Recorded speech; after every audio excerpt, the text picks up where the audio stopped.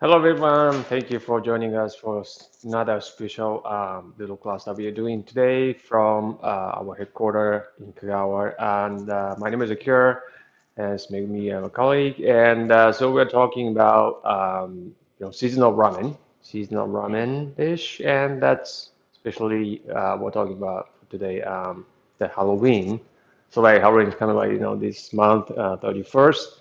So it's not gonna be just Halloween, but like we're talking about like kind of some seasonal events that we have like from country to country, like culture to culture, and like they mean like kind of differently, different like to some like certain people and in different regions. So we're kind of talking about that too, and then how can we like kind of like take advantage of like these kind of events to strengthen our brands, right?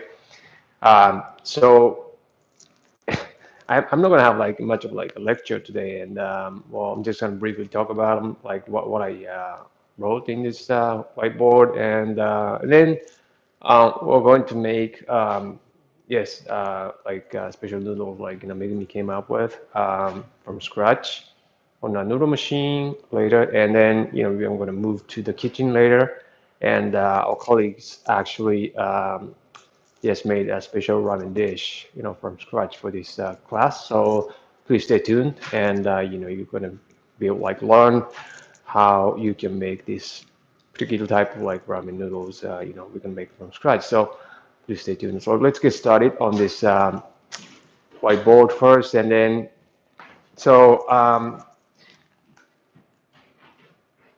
yeah, so like Halloween is one of the like kind of I guess like a Christian Christianity, like kind of a celebration of like occasion that we have like kind of every year, right? Like the October 31st, and yeah, we do have like all these different events like every year, like like, but they're different, right? Like from region to region, country to country, culture to culture, and but I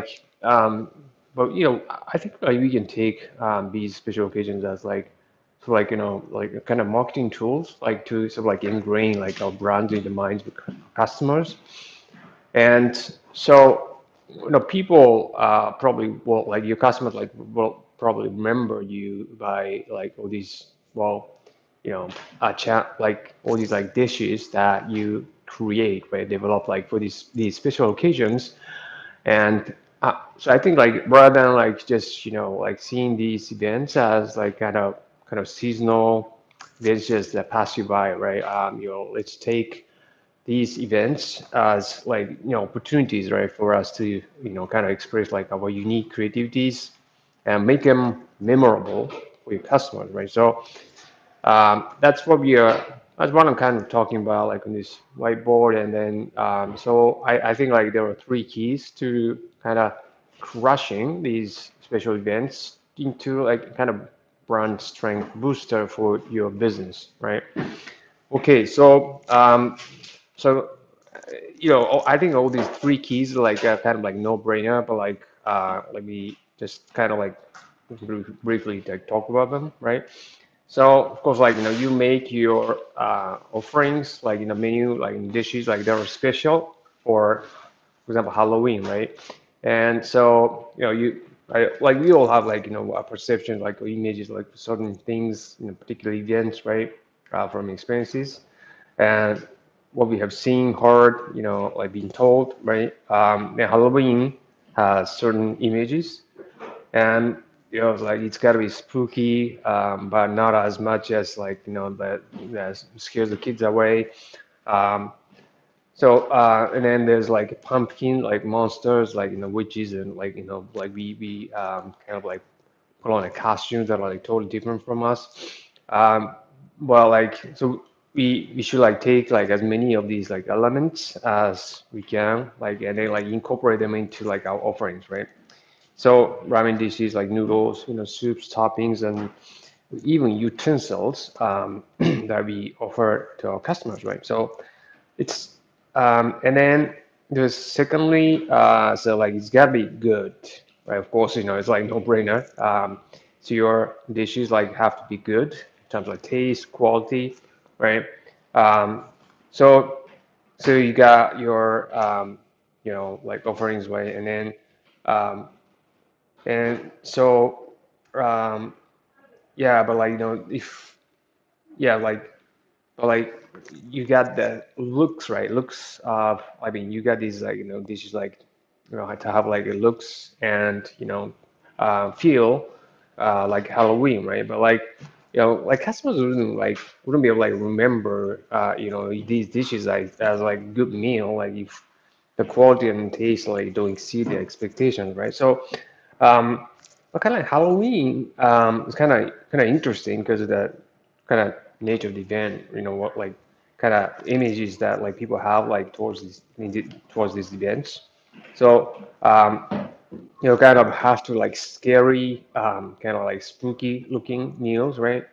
But they don't usually look, like good, right, to eat as food and kind of overlooking kind of food like like it kind of lowers the customer's expectations for taste like so they don't expect them to be like good like because they look like awful as a food like it's kind of the colors and like all these like looks right appearances of like certain parts that like you put in a ramen dish uh, but if you can successfully make them taste good and look scary, right? And it like you just like sure exceed their expectations, and you can surprise them, right, with these good tastes.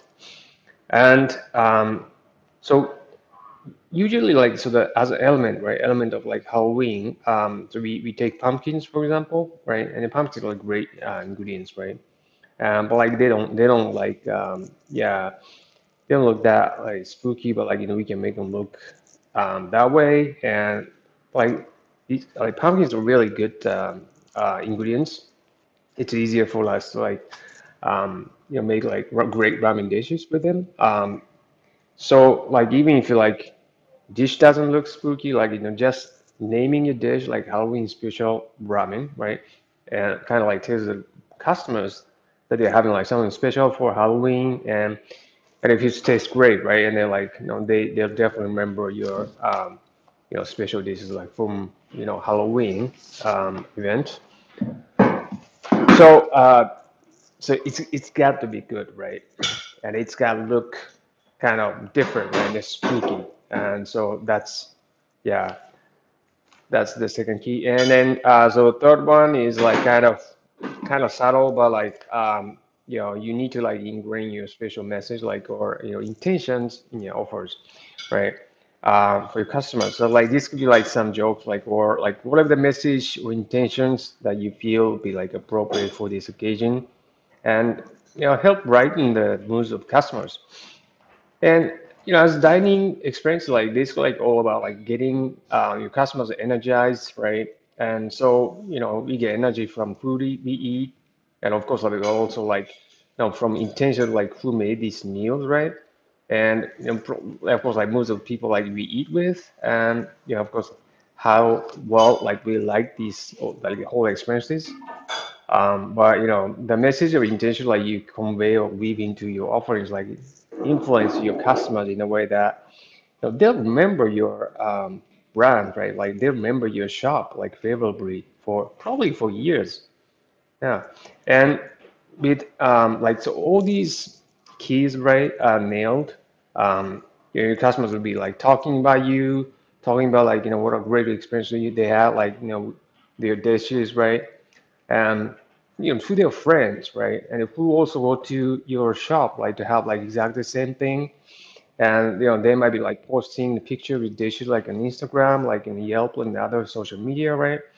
So this is like really good. I mean, you can turn these like like special events like in the great marketing tools, right? And yeah, like I don't really care about like actually this particular event like Halloween, but like as long as there are people out there like who care and especially like kind of kids, right? Yeah, it's like even in Japan, like, it's like kids are yeah, like to yeah, kind of get excited, like towards like Halloween. So um, and so like if there are like enough number of people who frequent your business, yeah, you should take this chance, like make your offerings that like kind of cater to these events, and yeah, make them memorable, right, to your customers. And so yeah, it takes this chance to grow your business. Yeah, so it's not just Halloween, but like also like for example like Easter, St. Patrick's Day, Cinco de Mayo, like Mother's Day, right? So, whichever event like you think that the majority of customers like care about, yeah, study what they think about these events, and like yeah, gather like as many elements as you can like about the events, and yeah, just turn them into your offerings. And so that's yeah, so that's what I want to talk, say about these special yeah, seasonal ramen, right? Seasonal events, right? And I think like we may be like doing like some seasonal ramen, or like some other noodles, some types of noodles events in the coming classes. But like um, this class, we're going to do yes. So like because of Jack o' Lantern, right? So the pumpkin, carved pumpkin ramen.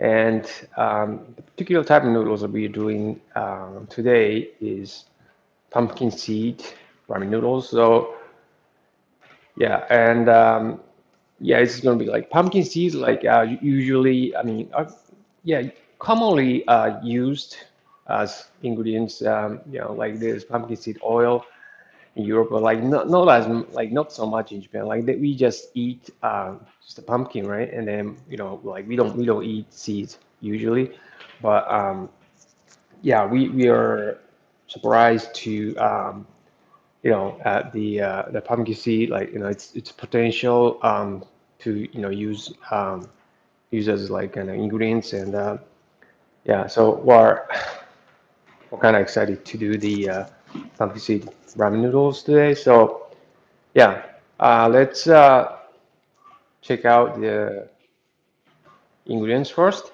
And so because this is ramen noodles, so we have ramen flour. Ramen flour, that's like 10.5 protein content, um, around like roughly, right? And which is bit lower, or like kind of medium actually, like for like as far as like the hardness goes for ramen noodles. And so this is a pumpkin seed. So we ground them, like kind of we mill them actually, from these seeds, right? So we turn them to powder, and so these are the solid ingredients. And so we have water, and we have kansu and salt. It's kind of basically what's different from the usual like ramen noodle recipes is just pumpkin seed. And this time around, like we are doing 10, 10%, 10% of solid ingredients as pumpkin seed powder. So we're putting these solid ingredients into the mixer, right? So this is a Richmond one machine, and this is a 10 kilogram mixer. Uh, we can mix up to 10 kilograms of solid ingredients at a time, at maximum. And but like minimum batch is four kilograms. So we put 4 kilograms of solid ingredients first, right? And then start the mixer. And for liquid ingredients, we need to dissolve all these calcium and salt into the water to make this solution before we add it to the solid.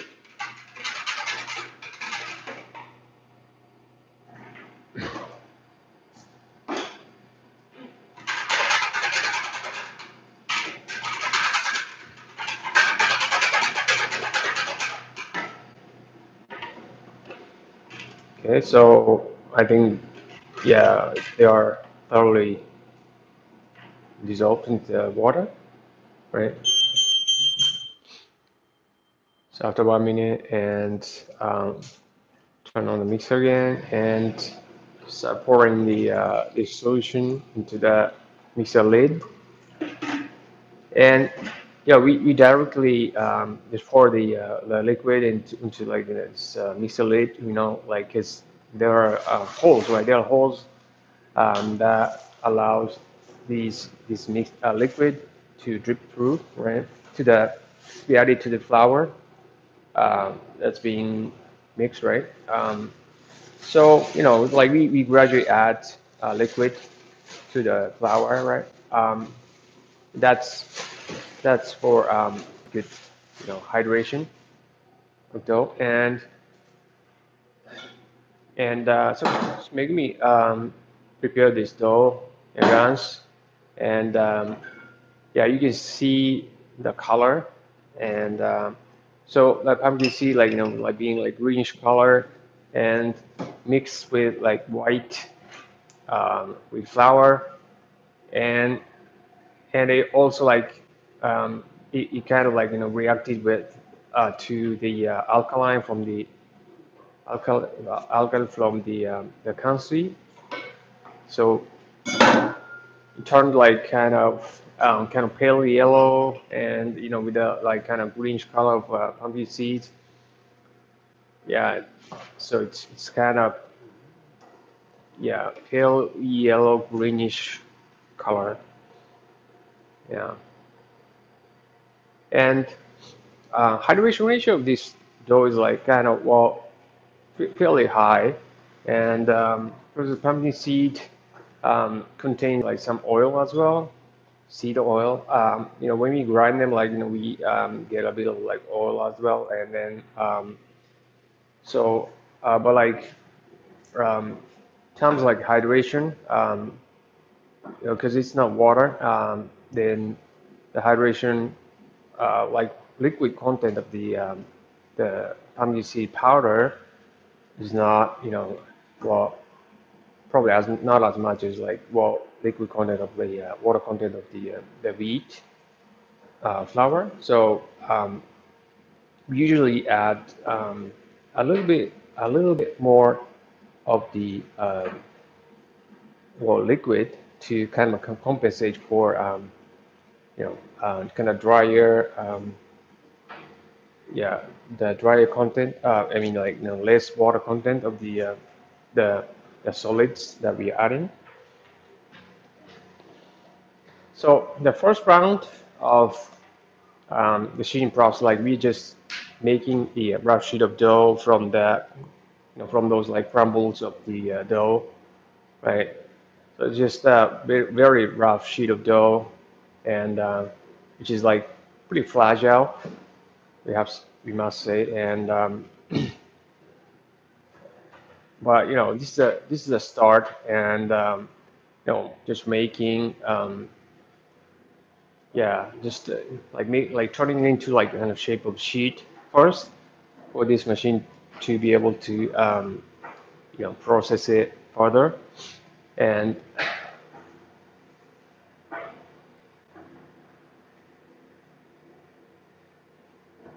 yeah, so kind of like feeding it by hand, but like you know, making sure that like all the doughs are going to be fed to the roller, right? And then yeah, you maybe like notice all these like dots, right?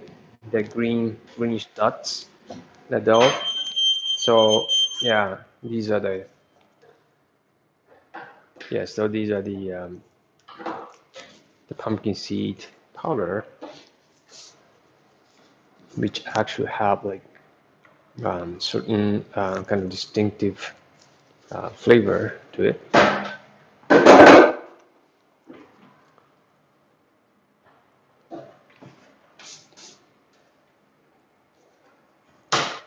Yeah, so like basically a set of rollers is just kind of like you know pressing these doughs into yeah, a sheet of dough, and and you know it's like, as you can see, like it's still pretty rough. And um, so next round, like what we're doing is that like we are combining them. Like so, first like we separate it into two sheets, right? Two sheets, and you know, and like we are actually compounding them. Like so, making like two layers of sheets, and then well, feeding them into the rollers, and this way, we well, we're gonna be able to like develop right gluten structure inside the dough, and like at the same time we are making it firm, like being from being like fragile state, and so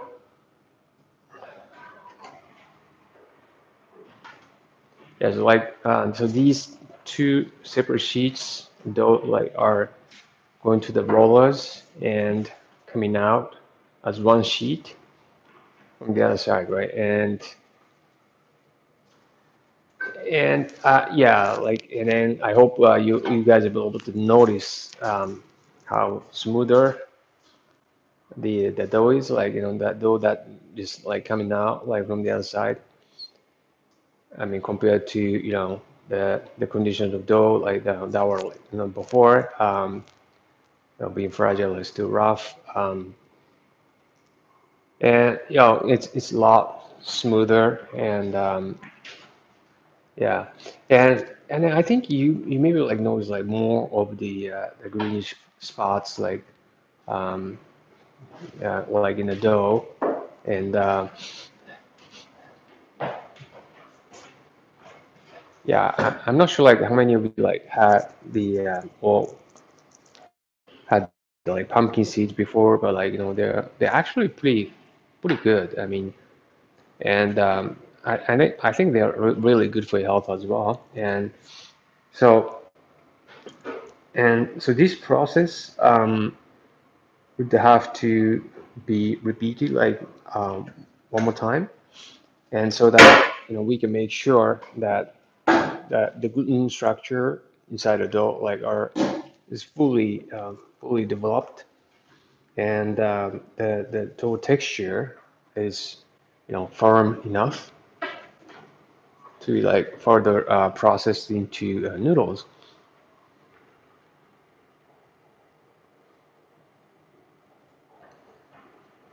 And during these processes, the rough forming, like that was the like first round of sheeting, and is combining process, and so that's the second round of sheeting, right? And then like third round of sheeting, like that we're gonna do is like in the second combining process, and during these processes, it's like we're trying to go slow, and that's like we're going like slow speed, like machining, and it's just to make sure that um, yeah, that's the like speed volume, like it's pretty easy, like you just um, turn it to speed up, like speed down, and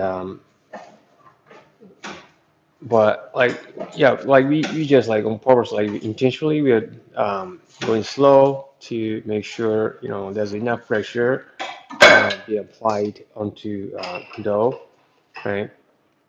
Because yeah, because that's what we want, and that helps gluten structure to develop uh, well, and so dough is coming out from the other side, right? And then yeah, maybe like winding onto the rolling pin, and so from this point on, what we want to do is dust the dough, right? Dust it like sufficient amount like dusting powder, and yeah, the kind of powder like ingredient we use for this dusting powder is yeah, we usually in Japan like we have this kind of specially made dusting powder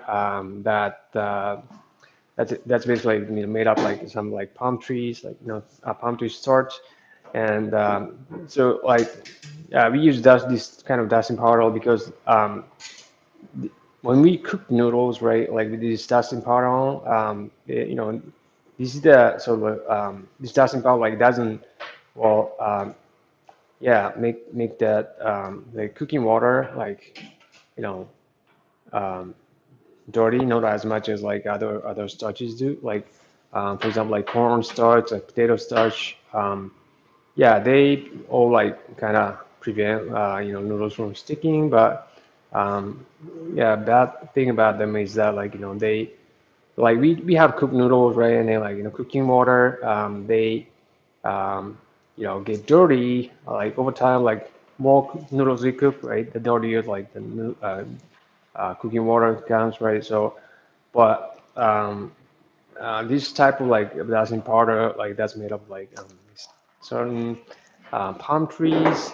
They are the like kind of waters that like makes the water um, how can I say like least dirty.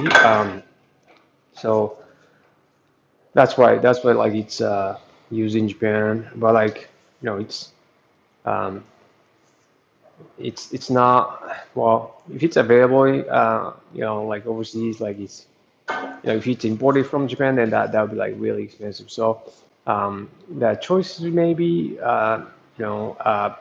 yeah this like cornstarch like potato starch yeah that you want to use as dusting powder and so yeah and then so like this is the automatic dusting machine, like dusting device that we have, right? Propel, and so this device like just kind of in sync with the operation of the machine, and yeah, you can just control the volume, like dusting powder volume, like the touch of the knob, right?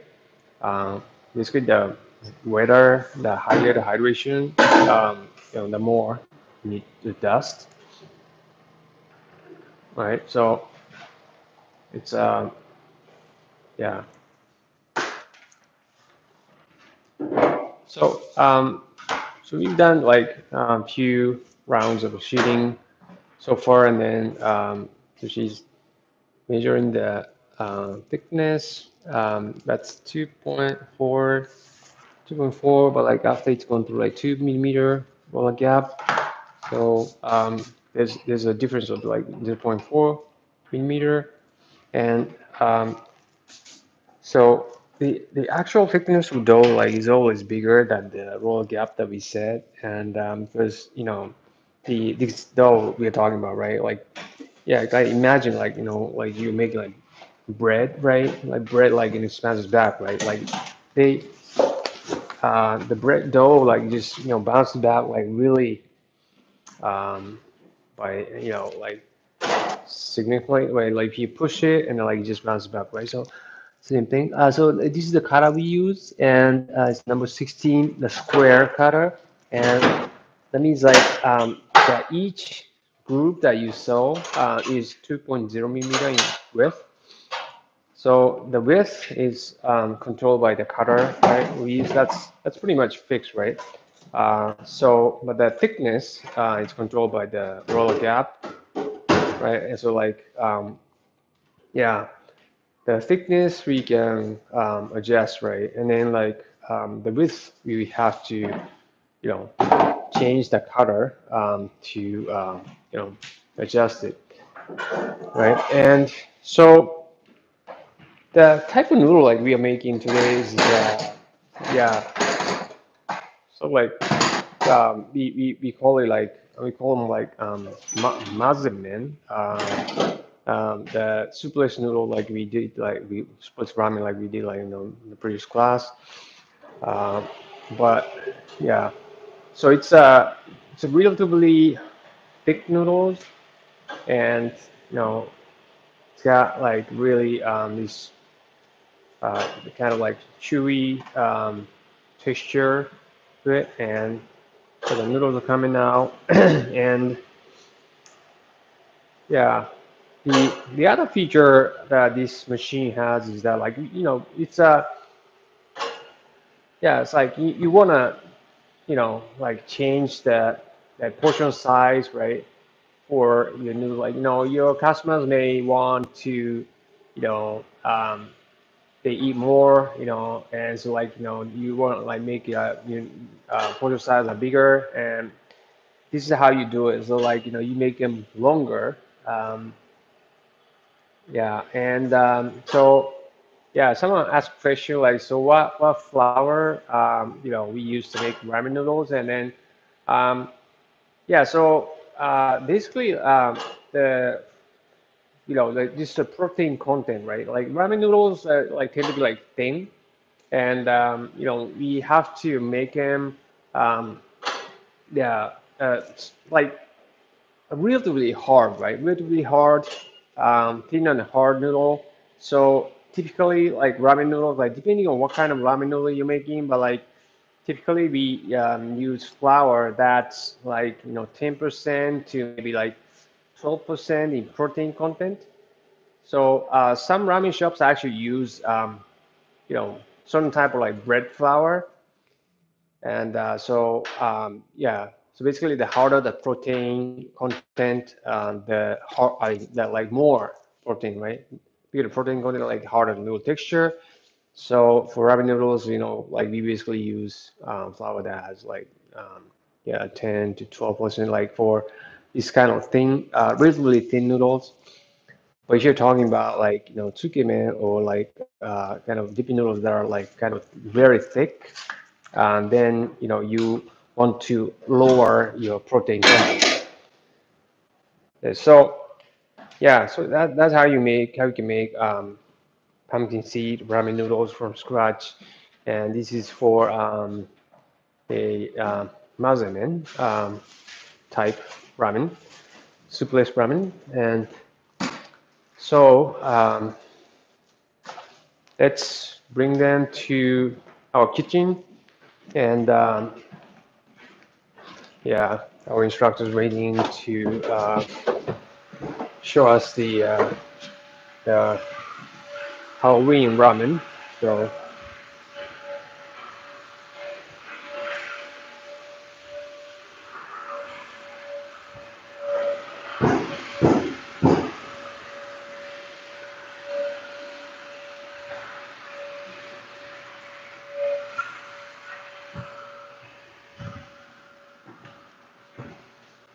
okay, so this is our kitchen, and like this is our instructor Miss Sano, and she's newly the new recruit. Like she joined us like just a few months ago, and so she is going to show us the Halloween ramen that she made for us, like just for this class.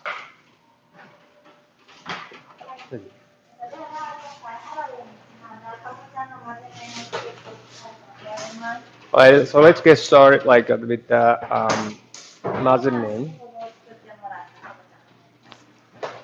Okay, so first like let's start like cooking the pumpkin seed ramen noodles. Yeah.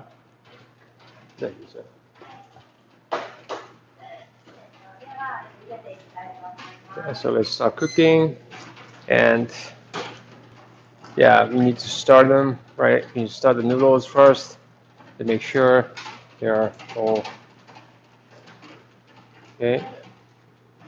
Ah, good. So while the noodles are cooking, like let's start making the tare, the sauce for the soupless ramen.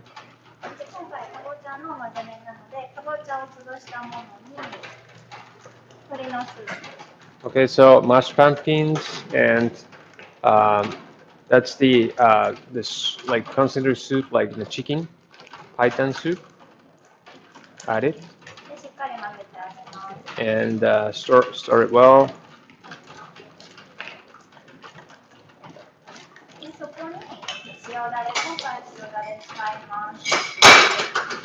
Okay, so adding the salt, sari.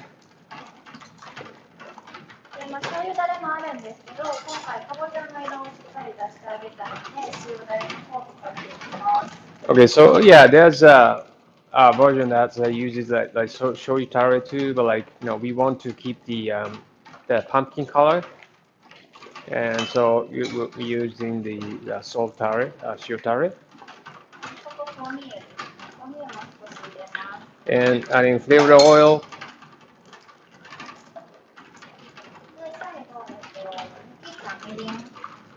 Okay. So lastly, she's adding like mirroring with like all these alcohol like evaporated.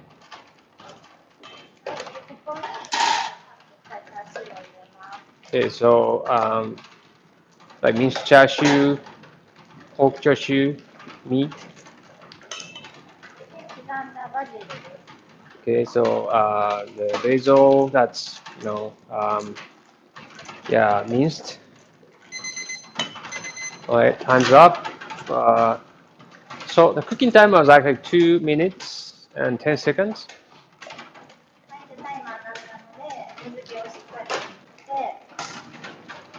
Okay, so make sure that you strain like all the water, right? And adding to the bowl and to start them well.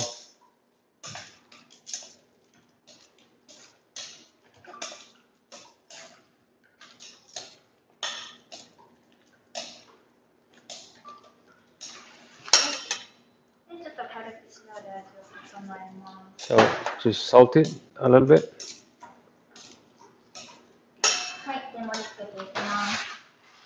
Okay, so let's plate it.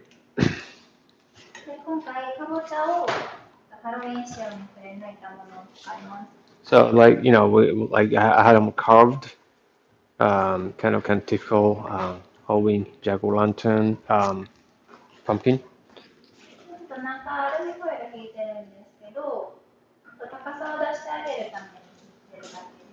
So she laid like some like a tin foil like inside, and just to yeah, like have some height, right?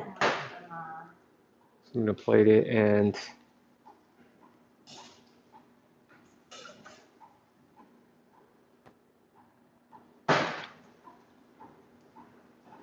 yeah, looks kind of spooky because the noodles kind of well maybe just to me, but like kind of brain and and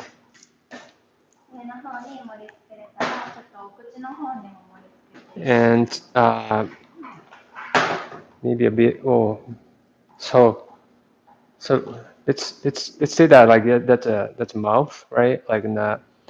Well, maybe jaw that's kind of sticking out or something. And so yeah, right. So that's pretty spooky. And okay, so gonna add like a little more chashu on top, and then yeah. So I had some. So so the chopped the chili peppers, and so like one like some like red, right, red color, and this is oh, okay, this is a ghost that's cut out of sliced cheese. Okay, and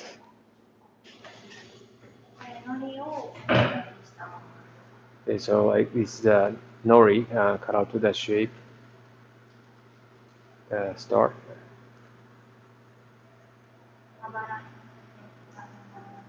Yeah, so just kind of well, kind of like place them like randomly, kind of different places, and these are yeah, so like our leaves, and yeah, I just put it on top.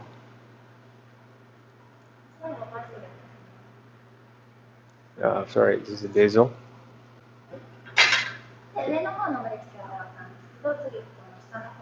Okay, so as a plating like just down like on top, right, top part, and then yeah, let's do the mouth, the jaw.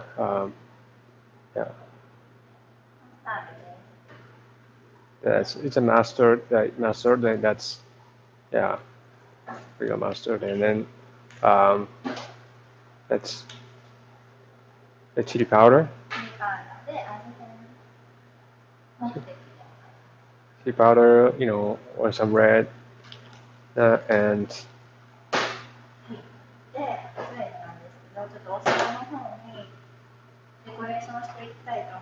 and yeah, and I'm just gonna do the yeah, it's like I'm putting the mustard like in this well, kind of like this like paper kind of like squeezer, and kind of to like kind of like make like kind of like a pencil, and so I can write it onto the plate.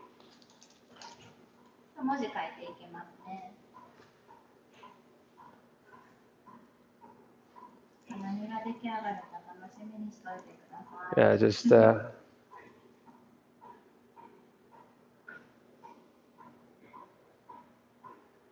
you see like what I'm writing, and so that's happy. Yeah,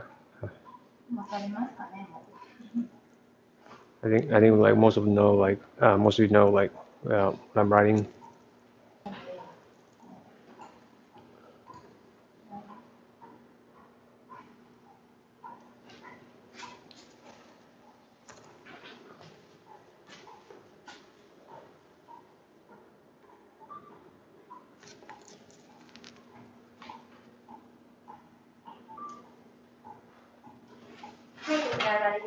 So happy Halloween, right? Yeah, this is great, and because uh, spooky enough, and but like not too scary to like kind of like scare away like the kids, right? Um, yeah, so uh, I think this is a good dish for especially for kids, right? Kids like for like maybe like under 12.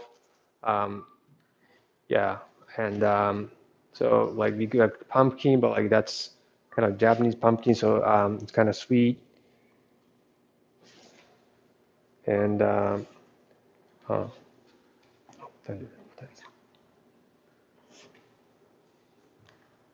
yeah, well, it's I don't know like how many pumpkins you'd have like as a like bowl with dish, but like yeah, I mean it's like you can do like an unlimited edition, like you can limit the number of like servings that you can serve a day, right? If you have like five or something, and then that would be great. If you because like customers like would just look at it and like see like, well, wow, and then just put it in the menu, like take a picture of it, like and put it in the menu, and so that itself like would generate some like word of mouth, right? And then like um, take a picture and then like yeah, post on Instagram, and so that would create like make a viral, and uh, yeah, even though like all these people like kind of like come to your shop like kind of well looking for this particular menu, but it's out, but like of course like they would like definitely like not gonna leave not eating.